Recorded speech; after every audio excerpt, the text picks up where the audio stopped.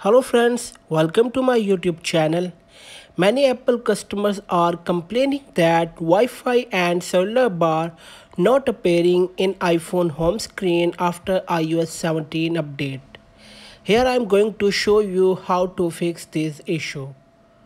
So let's begin. First, open the control center on your iOS device.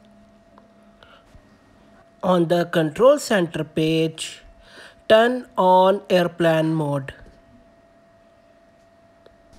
After turning on the airplane mode, now wait for 5 to 6 seconds and then turn it back off.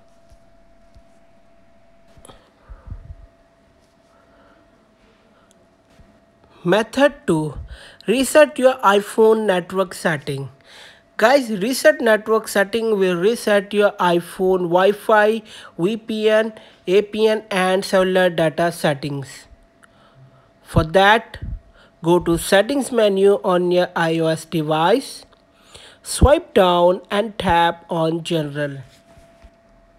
Swipe down again and tap on transfer or reset iPhone. Tap reset, then tap reset network setting.